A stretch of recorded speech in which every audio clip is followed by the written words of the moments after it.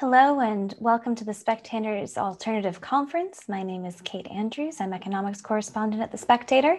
You're watching this on Spectator TV, where the conference over the next 3 days is being hosted. And this morning is our economics morning, which is very kindly hosted by Barclays. This is the first panel of our digital conference, Recovery from COVID, How the UK Can Generate Jobs and Growth. And of course, we know that the COVID-19 crisis has created the biggest economic contraction in the UK in 300 years, the worst of any major economy. More than 9 million workers at the height of the jobs crisis were furloughed, with many still at risk of permanent unemployment, while the OECD predicts that Britain will suffer some of the worst economic damage of any developed country. Of course, it's those who are on low pay, still very vulnerable, that may suffer the most from this economic fallout. Now, the government has set out a 3-phase plan to secure economic recovery. So far, it's included £160 billion worth to get us through this crisis, to get us through the height of it, paying almost 12 million people's wages, supporting and subsidizing business. And the Chancellor has recently promised to create new shovel-ready projects to focus on green energy, a green economy, and training for young people. But I think the question on my mind, I'm sure on many of our panelists' minds, and indeed on the public's minds, is this going to be enough? A lot of the policies so far have been brought forward, including money has been brought forward from the Conservatives' previous manifesto. But is it time to throw the whole thing out and start afresh in this very new world that we're living in? Roger, I'm going to move over to you to give your 2 minutes of opening remarks, and we'll come back to Tasnim. Well, thank you very much. I want to start off by saying something about the current crisis and then how we get out of it. Let me begin by saying that I think that the Treasury has done a fantastic job. I'm not saying that just because Jesse is there. I think it's done a fantastic job in very difficult circumstances. And I recognise, of course, that governments everywhere, including this one, face a remarkable challenge in unprecedented circumstances. Having said that, I think the first thing the government's got to do to get this economy right is get its messaging right about COVID and the way to tackle it. And this, in essence, this is not straightforward economics, actually. It's about getting the messaging and the policies right. The government's been through the most amazing contortions over the last few weeks. And if you're a small businessman or even a large businessman, particularly in the entertainment sector, how on earth do you plan for the future? I really don't know. In terms of concrete steps, the first thing I would do is I'd put some economists on Sage, and I might get rid of some of the existing medicos from Sage, by the way, and get some actually skeptical, educated attitudes to modelling and predictions. Now, going forward, how do we get out? I think that the economy will show a lot of resilience. It has done already. It's bounced back quite a lot. I think the two things I would say is, first of all, the government, in my view, must refrain from trying to bring the deficit and the debt ratio down quickly. Leave them. Let them take care of themselves. In these conditions, I think we have the time. And the second thing to say, my point of view, is I think that I would resist a lot of funny little measures designed to boost jobs and growth, and I'm a HS2 skeptic, I'm afraid. I think the best thing the government can do is lay out a framework for the future, and in particular, a framework with regard to taxes. In my view, the last thing that the government should be doing is contemplating big increases in tax. Thank you so much, Roger. Tasnim, I think we have you back, so I'll hand it over to you. Sorry, I'm not sure how much of that you got, but I think, yeah, I did disconnect. Apologies for that. So as the UK head of the corporate bank here at Barclays, I'm talking to UK corporates up and down the country about the challenges that they're facing and how they're navigating through the crisis so that we can better support them. We've strived to support our clients and customers throughout the crisis and to have stood behind all of the government lending schemes, which to date means we facilitated approximately £24 billion worth of funding into the economy.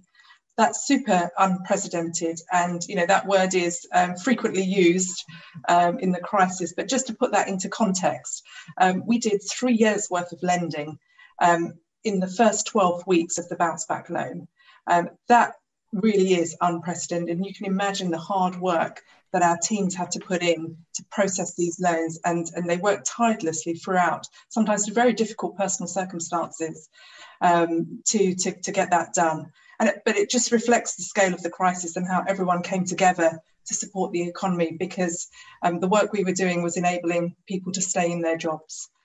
In addition to the government schemes, we also put in quite a broad range of other support measures as well, such as repayment holidays, free loans, waivers, and things like that. And of course, we did carry on with our normal lending as well in fairly significant volumes, which gives me quite a lot of reason to be optimistic.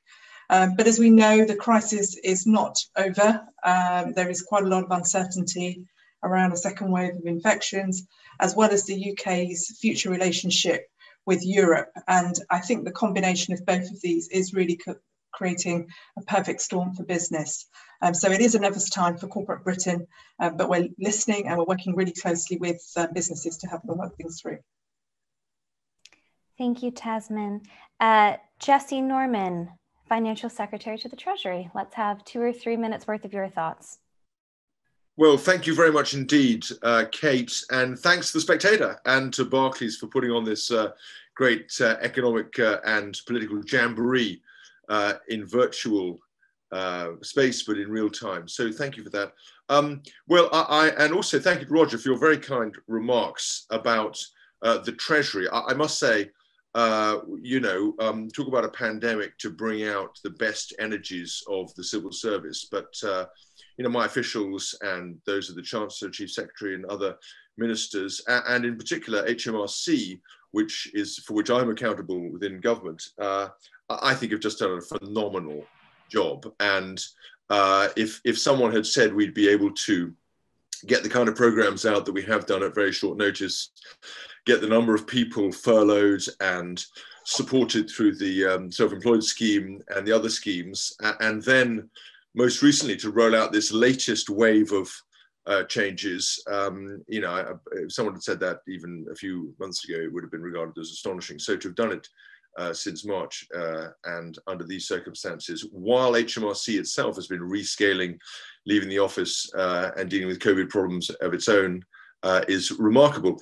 I think you all have seen that really there have been several phases. The furlough scheme was all about cushioning the impact of the initial shock on the economy and trying to support people in their jobs, and of course across wider society, businesses and families as well, across a much wider array of government interventions. Now, what you've seen last week is the latest response in between, which is the support scheme and various other changes we've made to extend VAT and the bounce back loan schemes. But of course, in between, we also had, and this I think is a very important aspect that people are apt to forget, an enormous amount of work on supporting jobs and the plan for jobs. And our hope is that as we get through, as the economy mutates and develops, we will be able to make that transition as effectively and as smoothly as we can. But as the Chancellor said, we simply are not in a position as a government to try to prevent or to be able to prevent the kind of damage that we may see in parts of the economy, and we can't protect every job or every business, and that's a complete tragedy for the people involved. But I'm afraid it's the nature of being in a pandemic crisis of the kind that we are. What we can do is to work as creatively and as energetically as we can to make sure that from a government standpoint, every possible support is given to people by way of education and financial cushioning as they make a transition into the jobs market of the future. Thank you, Jessie. And Ray Newton-Smith, Chief Economist at the Confederation of British Industry. Some thoughts from you? Definitely. Well, thank you. And thanks to the Spectator and Barclays for hosting us this morning. And I think I almost, it's rare to sort of start a panel saying I really agree with what everyone's sort of saying so far. But I think maybe just to give a few quick reflections, and I completely agree. I think the work that the Treasury and HMRC in particular have done to do at speed and scale is not something I ever would have expected to see in my lifetime. But I think the real challenge for the economy at the moment, and I think we knew this was coming, is now some of the decisions and some of the choices, I think, get a lot harder. I think in the initial phase of the crisis, everyone recognized we needed to use the financial system to build a bridge to the other side. We wanted to almost preserve the economy as it was and just get it over to the other side of this crisis.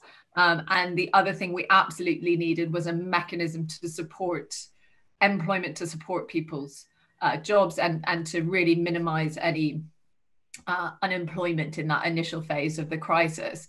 I think the challenge is we're now moving to the second phase, and there's two big challenges, right? We're seeing a rise in infection rates. I think the second wave that we all worried about has maybe come a bit earlier and maybe with a bit more ferocity than some people had expected.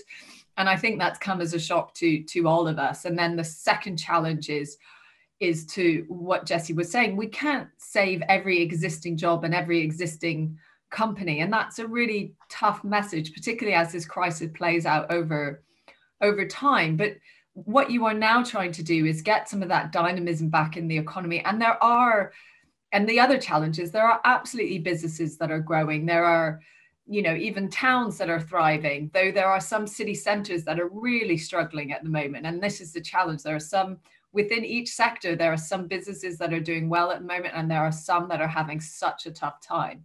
And that is because of the fallout of the health crisis, but it's also because it is changing people's patterns of behavior, and it's accelerating trends that were already out there, from the move to shopping online, as well as changing more flexibility in people's working pattern. And I think how you use government policy to soften some of that transition, but still allow some transitions to happen, is the real challenge that we face. And I think, if I were talking about, if I'd been talking at this panel maybe last Wednesday, I would have said what we need to see is a successor to the job retention scheme. I think we now have it. It's easy to say it's not perfect, but then the world isn't perfect either. I think there is a live conversation as to, the hope is that will help to transition as many people back into the place of work over the medium term while being cost effective. But I think the Chancellor may need to do more on that at some stage. But I think we need to see how this scheme works. I think the second big area was around pressures on businesses' cash flow.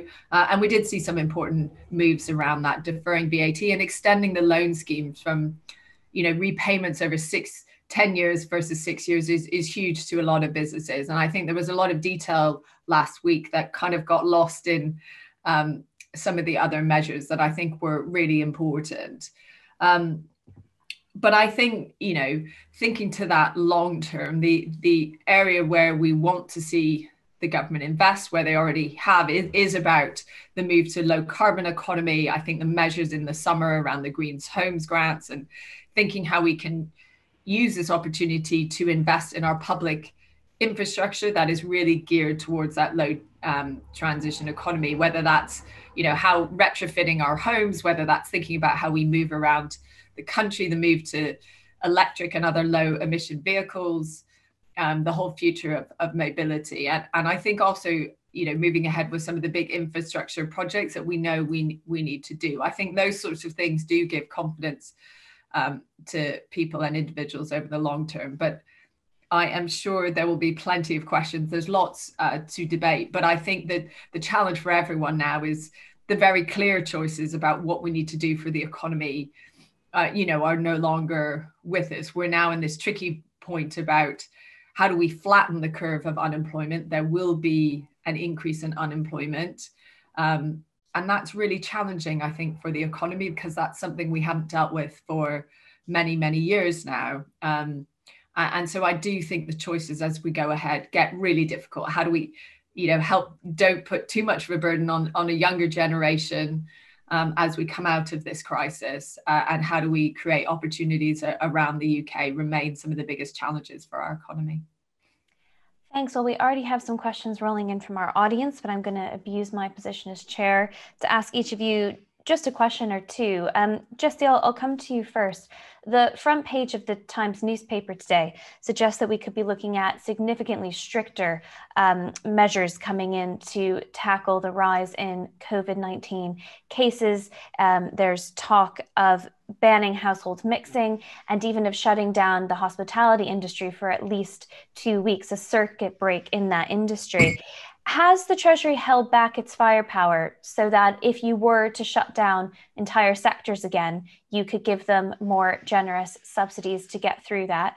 Or is the job support scheme the next phase? And now, regardless of what happens with COVID, there's no going back? Well, we are certainly committed to the job support scheme, and we will see that through. And it sits alongside a range of other policies, including the bonus and the also, of course, the bounce back loans and the VAT reliefs and the other reliefs we've announced. So, and deferrals. So that policy framework is an expanding and developing one. But I mean, the Chancellor's made perfectly clear that you know, I think his phrase was is prepared to get creative when the moment demands it, and we've just seen that last week. And so, you know, who can say what the future will bring? I would say, though, that it was quite noticeable that in its commentary earlier in the crisis, the OECD pointed to the relatively strong state of the UK public finances relative to some of the other countries that it surveys as being a cause for durability and resilience. And that is in many ways tribute to some of the good work that's been done over the last 10 years. And so we certainly do have firepower if we need it, but no one would want us to use it if we didn't have to. Well, Rain, you were calling for the government to extend or create a new furlough-like scheme. They have now brought in this job support scheme. Jesse's saying, you know, you don't want to use the firepower if you don't have to. Do you think they've used enough this time around? I think it's an impossible question to answer right now. And I think, as Jesse would say, in some sense, we have to see what happens. And I think what the Chancellor needs to do is stand ready to act if necessary. I think what I can tell you from talking to businesses, both in the run up to the announcement on Thursday and since then, is this absolutely that the work support scheme will absolutely help businesses, you know, whether there's manufacturers in the Northwest who have said, look, this will allow them to keep on more of their workers. They were facing, you know, felt like they had to make tougher decisions in the end of October. You know, airports, some of the businesses that feed into that supply chain. This will really help a lot of businesses through what will be a really tough time. I think the challenge is, and what we are hearing that's been commentary around this is in some of these sectors where you have, I think what you want to do is to try and help, really flatten that curve of unemployment. But that doesn't mean that businesses do have to make a contribution, right, to some of the non-worked hours.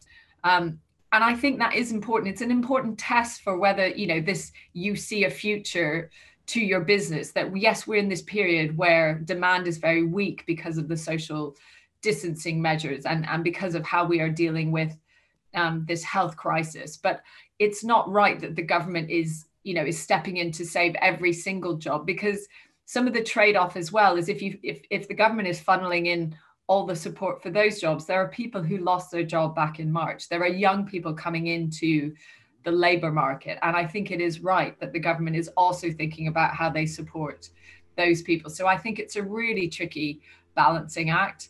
We may find out in a few weeks' time that the Chancellor needs to take more action. But I think the other challenge is, I absolutely agree with what Roger was saying at the beginning, that we can tolerate a higher level of government debt. We're in a fortunate position where interest rates are very low. But I think we are also getting to the stage where we do need to think about the impact on our public finances overall. And we need to make sure that whatever measures we put in place are targeted at firms who really are struggling because of this crisis, and not, move away from some of the generalized support. We will certainly come back to the public finances. But first, Tasnim, I wanted to ask or pick you up on a point. You mentioned that Barclays had given out an unprecedented number of business loans just in the first few months of the COVID-19 pandemic hitting the UK. As we go into the winter months, and as it looks like we're only going to get more restrictions, not fewer, on how businesses can operate and how we can live our lives, do you think there needs to be stricter criteria for the kinds of loans that are going to be dished out to business? So the criteria that were being used were fairly targeted, I would say, in the first instance anyway. And certainly on the CBILS, and that we were having to follow fairly strict criteria as laid out by the British Business Bank around affordability, because certainly we would all be concerned about businesses borrowing more than they could afford to pay back. But I think, as Rain just highlighted, I think the support that was provided over the summer kind of provided emergency funding to kind of secure the short-term support that businesses needed. And what we found is that that's taken some of the panic out of the immediate panic away from businesses, and some of the businesses have been using that funding to pay suppliers, to secure, to top up on the furloughs, but I think that there is definitely a differentiation between businesses that for which COVID is call it a temporary effect versus businesses that even pre-COVID were going through their own kind of transformation anyway, and needed to kind of keep adapting and innovating, and those businesses will need to continue to do that, using some government support, but also the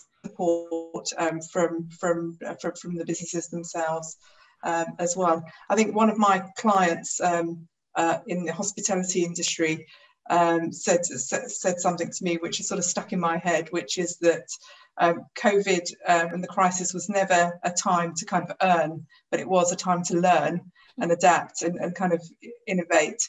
And I think the good businesses out there have been using the crisis in as much positive way as possible, and really using these support measures to kind of really innovate and kind of pivot their business to kind of newer business models.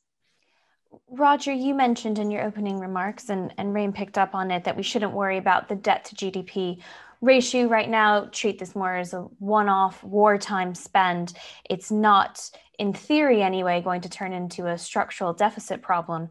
But the job support scheme starts in November and is going to last for 6 months, which brings us well into 2021. It looks increasingly like we are increasing structural spending. So perhaps we don't care about the debt to GDP ratio, but should we be increasingly concerned about costs ticking up in the years to come? Oh, Roger, you're on mute. There we go.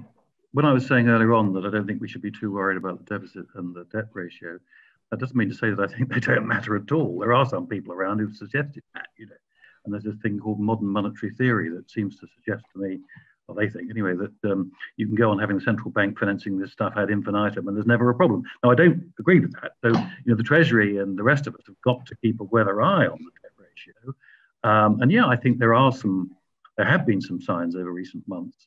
Some Conservative MPs and other people actually with inside and outside Parliament thinking that we've now got a free pass and it doesn't matter, we can let the deficit do whatever it wants. That's not my view. And I think because we have got to be concerned about the long term, I think we have to spend, I think various people have said this, Jesse Norman said it, other people in the panel said it, we've got to, Rain said it, we've got to target support and make sure that we don't just splurge money, because although the Bank of England buying this debt may give the impression that it's free, eventually it's not. So I think this is a difficult balance to strike. I would not be worried about the debt ratio. I'd be more worried about the point you're making, to make sure that the structural deficit shows every prospect of not coming down now, it's much too soon, but we can see into the future that this is not going to be a problem. I think that's the big issue. We're not there yet. Well, Jesse, we have a question from Andrew. Speaking of that targeted support, who's saying, what about the entertainment and events industries? It's near impossible at the moment anyway to see when those industries can come back and operate in a meaningful way. If your business essentially can't operate, or it is illegal to operate because it's not possible to do so without breaking social distancing rules and guidelines set out by government, isn't there a case not to wait to see how they fare, but to give more subsidy now?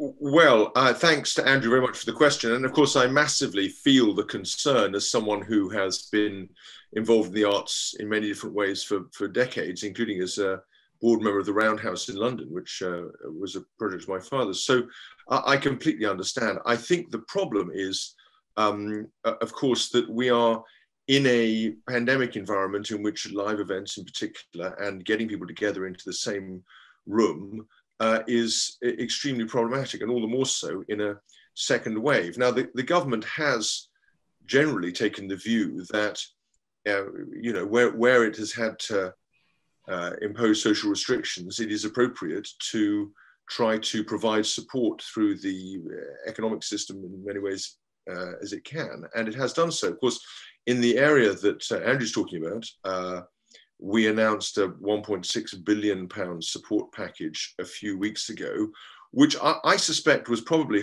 twice as large as anyone was expecting at the time, and was certainly greeted with great acclamation and relief by those involved. And its function was not just to support the biggest anchor institutions across the country. It was also to support the local institutions that are anchoring individual communities and the companies associated with them. So that is the main thrust of the policy in this area so far. But of course, many people who are in that sector can also benefit from the other schemes that we've put in place. And I know that many were in the self-employment scheme or were furloughed through other schemes, and hopefully we'll be in a position to benefit, if not directly now, then certainly from the other schemes that we've put forward going in future. Rain, Rich has written in asking about the generational divide. It was an issue, or many thought it was anyway, before the COVID crisis. We were talking about intergenerational unfairness, particularly as it relates to the housing market, but in lots of different aspects of life.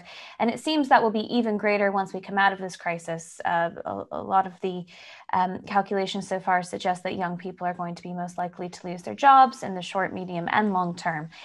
What can we be doing to mitigate this? Certainly from the economic perspective, what interventions do you think would be possible? But also, is there any area where we could perhaps roll back some of our interventions to make the economy a bit more free and to help young people get a foot up on the ladder?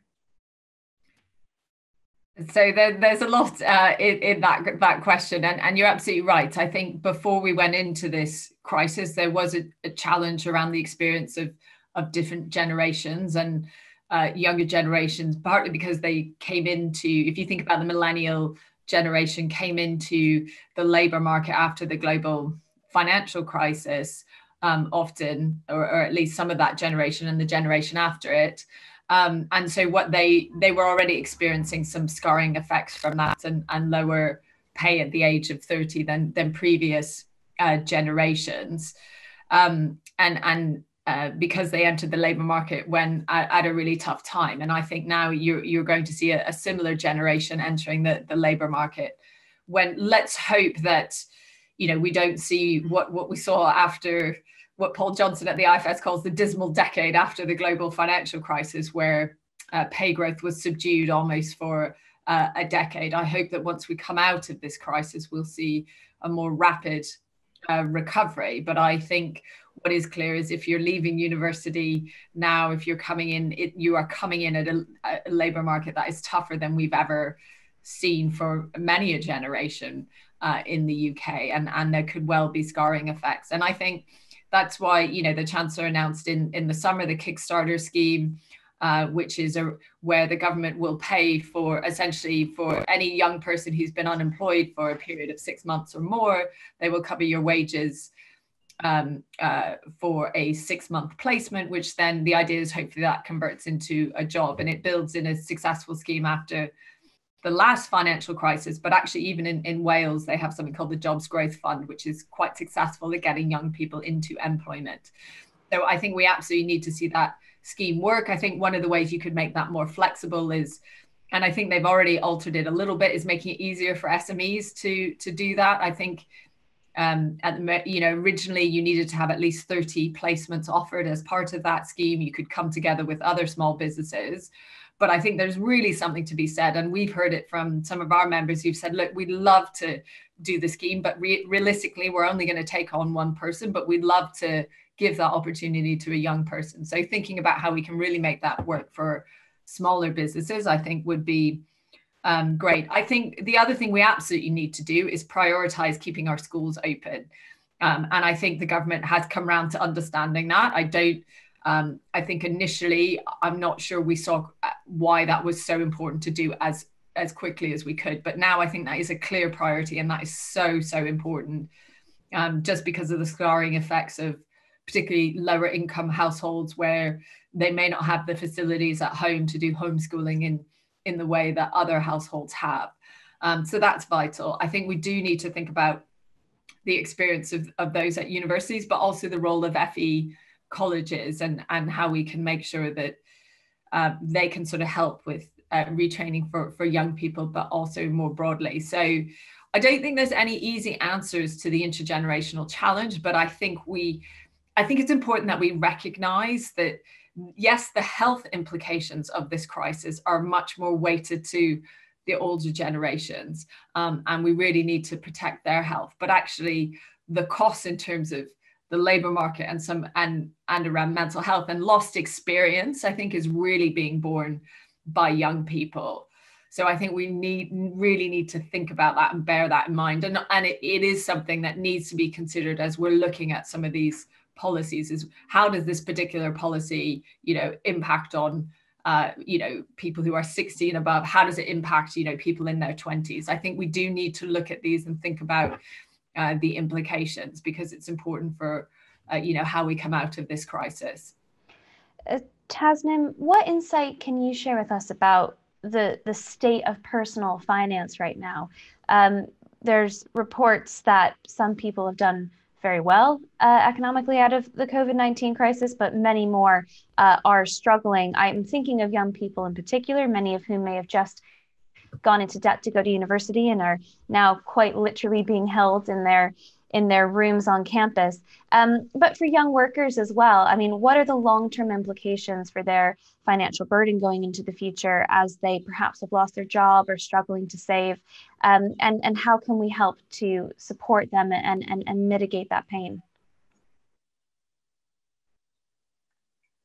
So I think one of the things we're really proud about at Barclays is that we have continued with our apprenticeship programs, which have been going for a few years, and we have continued to recruit graduates onto all of our schemes. And we had over 1,000 interns join just this summer, actually, which is a number we're very proud of. I think it is fair to say that the impact on young people, only time will tell, actually, as to what the real impact is. Some insight I can give you is that even some of our younger people here at Barclays, we're having to go above and beyond to make sure that they get the full kind of experience, because when you're working from home in a solitary environment, it's really hard to kind of learn, because I used to be a graduate at some point, joining, knowing nothing. And you learn a lot by being part of a team, by watching others, by, people kind of taking you under their wing. And, those kind of experiences, even for the young people that are in work right now, and are kind of not happening. And then, of course, with businesses closed or whatever, there's just less opportunities for people to go into. On your point about sort of personal finance, I think, as you mentioned, it is, I would say, a story of two halves, in that, clearly there are some people that are really struggling. The furlough payments, whilst good, it's quite restricted in terms of the amount that can be claimed under furlough, and, who knows what commitments people may have for mortgages and things like that. It might just not be enough to pay away. But equally, there are other people who perhaps, you know, would have spent a lot of money on a holiday and were unable to take it, and have been able to kind of save a lot of money as well. And that's, you know, we're sort of seeing money in deposit accounts kind of rising quite significantly as well. And that, so I think it's a story of kind of two halves, Kate. Well, there's talk now of the K-shaped recovery, some doing very well and some doing very poorly out of this crisis, and that is actually one to look out for. Roger, we have a question from Peter, who's asking, why aren't the more innovative and entrepreneurial businesses being rewarded for how they adapted during the crisis? I guess the first question is, do you agree with Peter that they're not being rewarded or recognized? And if we wanted to reward them more, why do we keep hearing briefings about potential tax rises in the future? Shouldn't we be giving these businesses that adapted tax cuts? Well, I've got a lot of sympathy with that view, although I don't like the idea of specific rewards. That's to say, you know, the government sits there as a headmaster looking at the class and thinking about which are the jolly good pupils. Right, yes, we're going to help you along. I don't think that's the way it should be at all. But I absolutely agree with the sentiment that the questioner expressed about taxes. Now, maybe, you know, across the board tax cuts, I don't think we're quite in the territory for that, but I absolutely agree that and I mentioned it before, not that many weeks ago, there were lots of stories in the press, we don't know quite where they emanated from, but there was speculation that they emanated from very high places in the Treasury, that there was going to be a raft of tax rises before very long, and it was going to include increased taxes on increased capital gains tax, and also other things that would have a serious effect on business people and entrepreneurs. And I think that's precisely the wrong way to go. I think we need a forward-looking tax plan. This is a Conservative government. I think business would benefit a lot. It doesn't need encouragement or rewards. I think it needs to know where we're going. It needs to be confident that people can keep the bulk of what they justifiably earn, the gains they make. That's the key thing. And they're not going to be clobbered in the future by some raft of new tax rises. That's, I think, what the Conservative government should be doing. Jesse, this is a Conservative government, so surely you're in agreement with Roger that tax rises should not be on the agenda, especially for these businesses that innovated and made sure that supply chains held up and that we were supported throughout the crisis. Well, thank you, Kate, for that encouragement to discuss Treasury tax policy in advance of fiscal events. As you'll know, we never do that. And so I hope you won't mind if I don't do it now. I also would say that it's another great Treasury policy never to comment on speculation about tax rises, which is endemic in a world of media that is as lively and energized as ours, and of course energized heavily in part by the Spectator. So I'm not going to comment on that either. I do think specific rewards for entrepreneurial businesses from government is an appalling idea, and I think you know, recognition when people have done a great job is a wonderful thing. But the beautiful thing about our commercial society and our capital system is that recognition and reward comes by doing a good job. The market gives it to you, and that's what we should be encouraging. So I don't accept that. What's interesting, I take the point Roger makes about certainty and stability, and of course he's absolutely right that under normal circumstances, the more certainty you can give people in their taxes, the more you can allow them to plan, and planning is good because it allows investment and therefore the system to function more effectively and smoothly. The difficulty, of course, is that when you're in a pandemic where uncertainty is off the charts and you know, your fiscal numbers are going up and down like a seesaw, the idea of planning for more than a relatively short period is just not doable. But what I think is doable, and what we have done elsewhere, is to think about what the structure of taxes and of our tax administration might be in the longer term.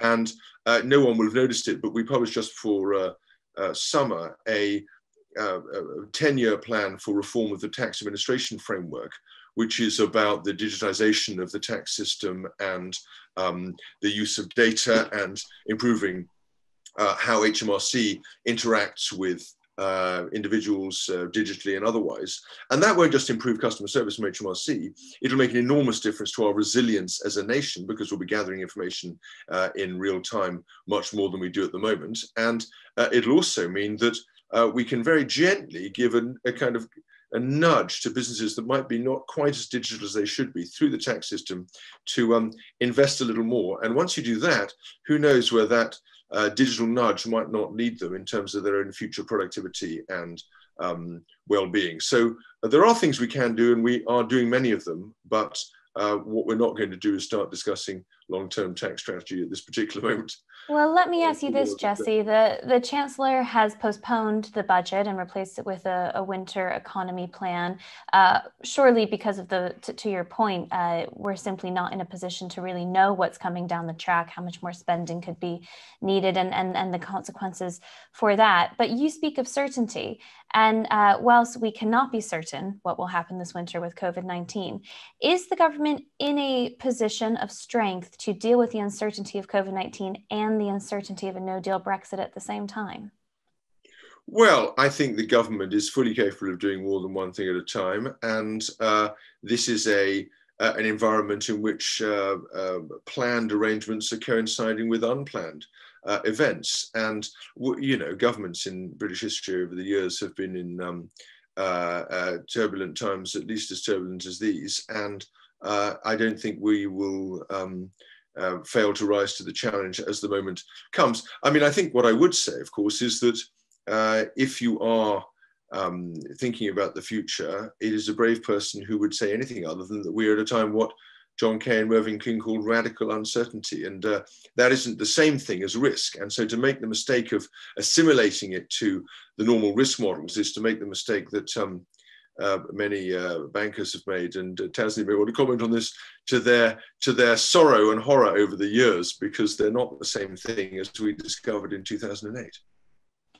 Let's move to the impact that the COVID-19 crisis has had on workers, specifically those who were told to go home. Rain, Nigel asked, how do you see home and office work split and evolving over the next 5 years? Surely this crisis, as we've seen, has not only encouraged more people to work from home, but has really moved things forward on that front. But do you see us, if there were, say, to be a vaccine or a silver bullet to COVID-19, returning to the office in the way that we did before? Do you think something's changed?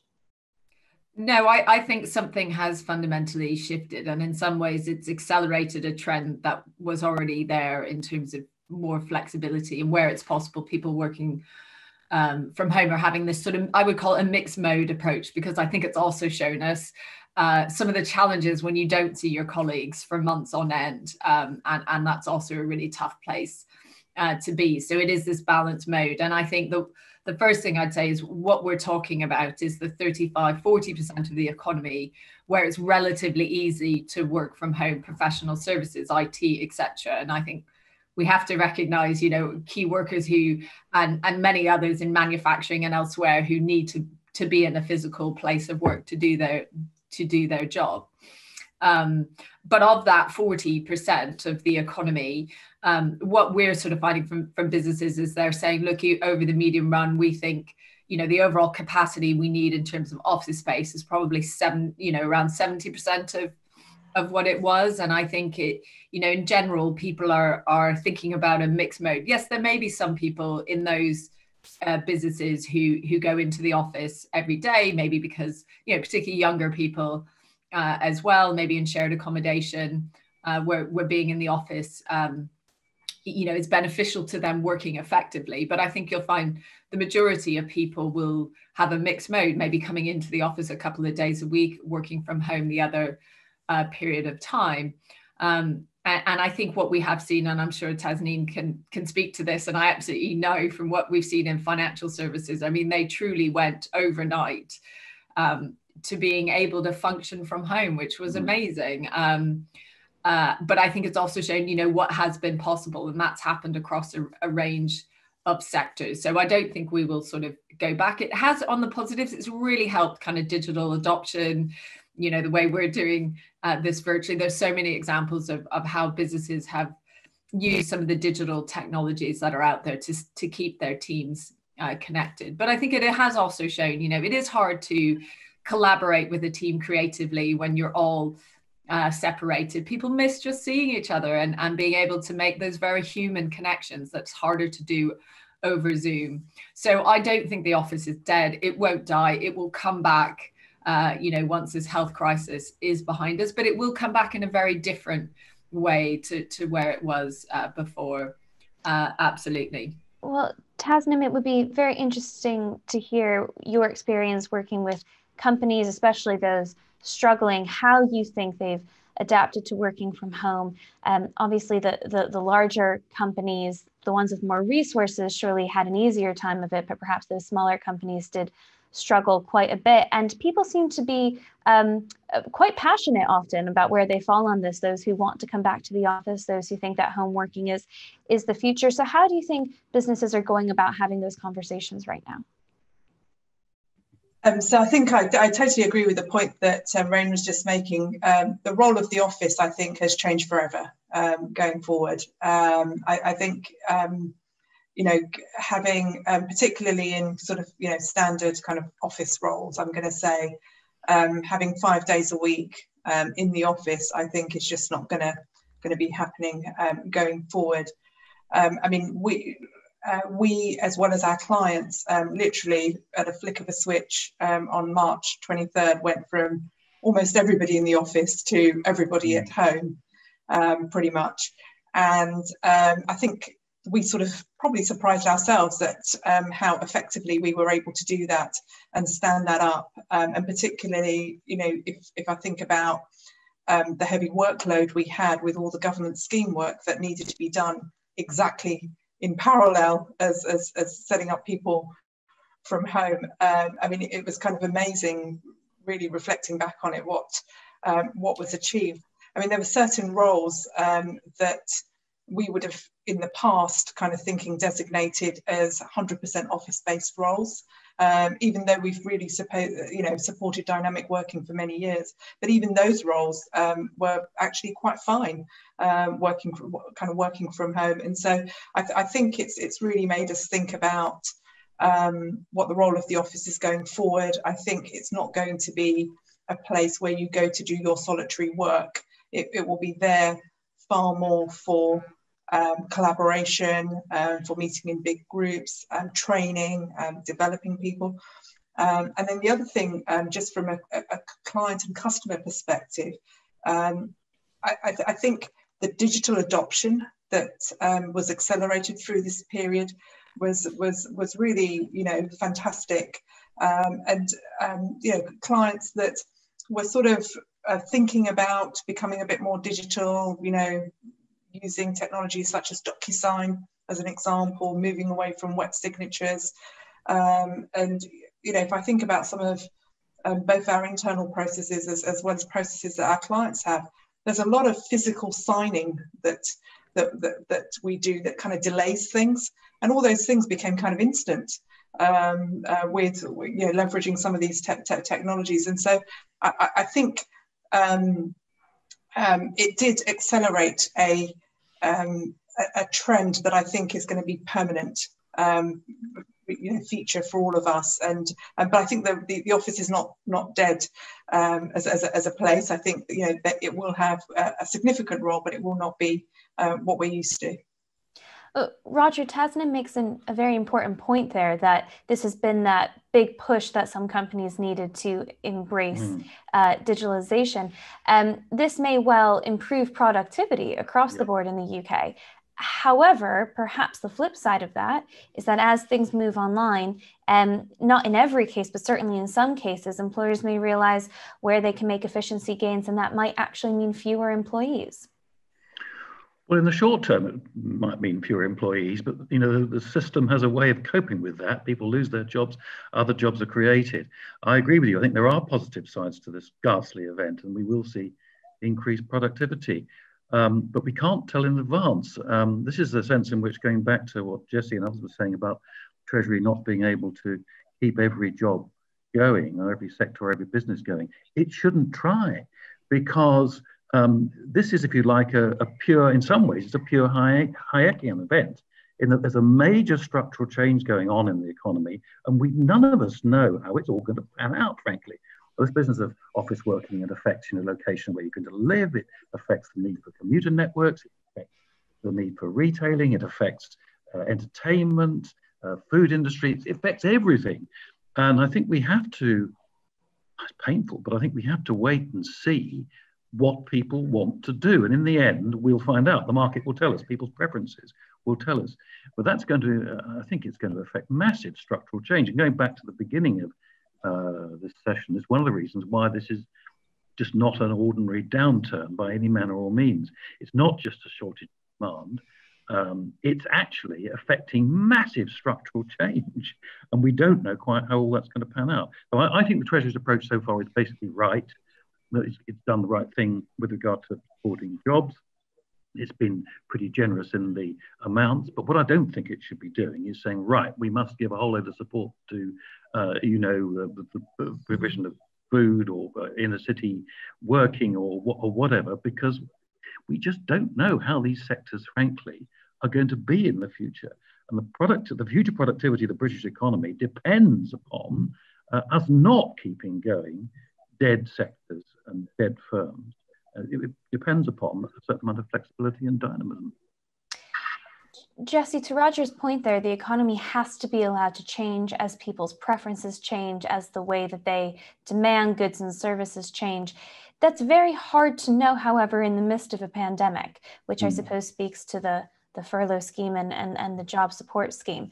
But at what point, especially if a vaccine does not appear to be as quickly on the horizon as I'm sure many in government and all of us would like it to be, at what point does the Treasury and other bodies in the government say, you know what, we just have to let the economy start to adapt now and we need to stop trying to hold on to the way it was before?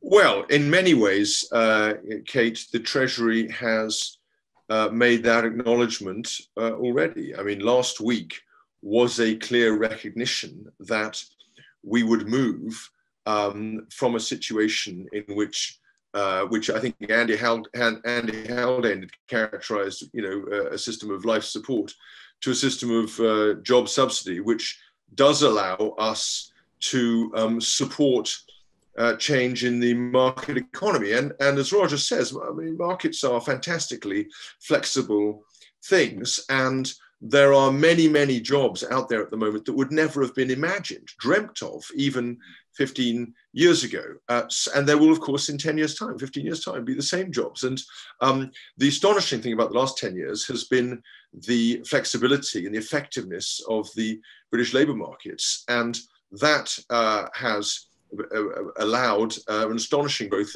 of in many ways, actually quite good quality employment. It's often underestimated how good the employment has been. The caricature is that everyone's on 0 hours contracts. That's simply not true. The majority of jobs have been full-time jobs. So there will be a tremendous amount of further change. And we have to allow the energy and the resilience and the genius of people and businesses and families and to adapt to the situation and not try to freeze them in some cryogenic suspended animation, because although that is appropriate when you're looking at the first shock, at thinking about how you deal with this astonishing impact and process of change, people are resourceful, they do change, they adapt, and they're already doing that very rapidly, as we've seen. Now, just to pick up some of the themes that have just been touched on, rightly so, I would worry very much about the impact of working from home on what you might call normal breakthrough processes of market development. Young people,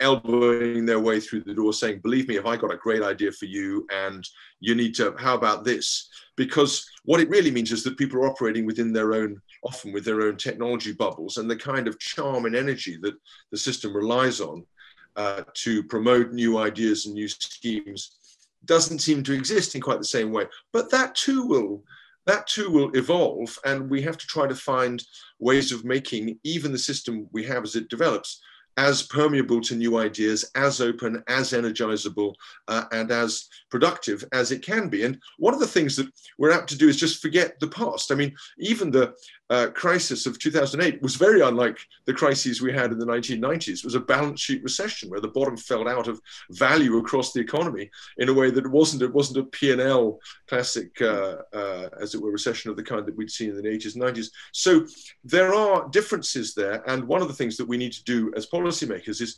constantly be refreshing our understanding of the present by thinking about the past, and then trying to speculate imaginatively, hopefully without spending too much public money in speculating about what the future might be and how we can support it. And I absolutely don't think we should be backing as it were, the hypothetical winners of the future. But I think one of the things we can do is be really proactive and energized about supporting technologies we know are right on the cusp of development. And that's one of the things that we'll be doing, I'm sure, in the next few years, and that we'll be discussing in our national infrastructure strategy when we publish it later this year. We only have 2 minutes left, so truly 30 seconds from each of you just to go around. Looking to the winter, being realistic about the situation, seeing the direction that the wind is blowing. What is a support scheme or a rollback or some kind of change or intervention that you think could help get us through the next phase of the crisis? Rain, I'll start with you. So I think just be prepared to be agile as we have been, and evolve the job support scheme if we have. But I think we do need to be in this evolution of supporting people in work, supporting job creation, rather than just trying to preserve the economy as it was back in March. And I think also think about the no regrets action. I know it isn't the time for tax rises, but we could be consulting about fuel duty, about the alignment between employment and self-employment, about the challenges from business rates. There's so many things this crisis has shown. We know we need to consult and change over the medium term. We could get on and consult on those. And I think finally, probably remiss if I don't sort of mention Brexit. I think, look, there's been some really good signs recently and noises in the last few days about getting a deal. Let's hope we absolutely get a deal, because I think for businesses trying to, build up stockpiles at this time as we head into winter is just really, really challenging. So I think we all have our fingers and toes crossed that we get that deal across the line and soon, so businesses can really focus on creating that dynamic economy that we want for the future, and looking to the wide world as well. Tasnim? So I think the most important thing for me, from a business perspective, is we need to find a way of getting confidence back in our businesses here in the UK, and to create as much certainty as possible. And I know it's a broken record around.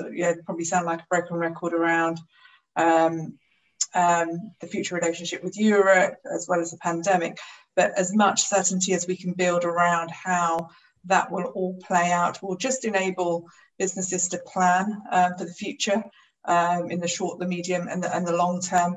And we need to kind of encourage businesses to start investing again. And they will only invest if there is confidence, and they can kind of see a path to realising the return on their investments. I think having some of the transitional measures, some of which have already been announced, which I do welcome, so that there's no kind of cliff edge that businesses feel, whether, I think it's very welcome that there was no cliff edge for the VAT, and that, furlough has been replaced with something else. And so I think, those kind of measures are just helping provide that kind of transition. And, I think through the next couple of months, anything more that can be done to build that confidence, I think is going to be vital. Roger? Yes, if I can just briefly pick up on the Brexit issue. I'm, of course, a Brexiteer, and I'm enthusiastic about us leaving, even if we leave without a deal, although I hope we do get a deal. I don't actually think it matters a great deal. There's one thing I would say. If we don't get a deal, rather have one than not have one. But I think this pandemic has shown pretty clearly how comparatively irrelevant Brexit is in the immediate short term. Frankly, it's on a different order of magnitude for the short term impact compared to the pandemic. That's the really big economic issue before us. If I can come back to tax briefly, I accept what Jessie Norman said about it's hardly the time for the Treasury to be announcing a tax plan. But I'm conscious, and I've written about this many times, in the years before the pandemic, the Treasury didn't have a forward tax plan either, apart from I think, helpfully announcing forward plans for corporation tax. Now, contrast this with what it did with government spending. The Treasury's had umpteen plans, even though there's economic uncertainty. It's laid down, what's going to happen to government spending overall, to government borrowing. You go back to Mrs. Thatcher's government, they laid down detailed plans year after year, what was going to happen to government borrowing. It was the tax burden and particular taxes that squared the circle. That was just left to fend for itself. I think the Treasury needs to reverse this. I think it needs to start with tax. And Jesse. Well, I'm very grateful to Roger for that stirring ending. And I think some of the points he makes there are well aimed. I would say this, listen, the Treasury has put a lot of policy out in the last few days, let alone the last few weeks. So I'm not going to comment on new policies for the winter. My focus actually is going to be something slightly different, which is just to try to make sure that the entity for which I'm accountable, HMRC, and the National Infrastructure Strategy, which I'm supposed to be responsible for, and other parts of the Treasury and its officials are in fighting fit, good order, well rested, energized, enthused, and hopefully able to have some sleep after their energies the last few weeks, because we need those organizations to be operating at absolutely peak fitness and effectiveness. And we're going to continue to need them to be in that situation and in that form for the next few months. And so it's not a policy that I'm going to be focusing on. It's the overall fitness and energy of the teams, because that's what's going to determine our capacity to respond to change in a really agile and effective way. Well, I'm very sorry that we can't thank our panel in the usual way, but I hope that everybody watching at home will join me in thanking Tasnim, Rain, Jesse, and Roger for some fascinating insights about how we eventually come to recover from this COVID crisis and how we can boost the economy. Thank you again to Barclays for sponsoring this panel. And this morning, if you're watching at home, go grab a cup of coffee, grab a glass of water, because in 10 minutes, we'll be heading into our second panel, also sponsored by Barclays, about global trade, the UK's trade plans after Brexit, featuring Trade Secretary Liz Truss. So thank you so much to our panel for joining me. Thank you to our watchers, and stay tuned on Spectator TV.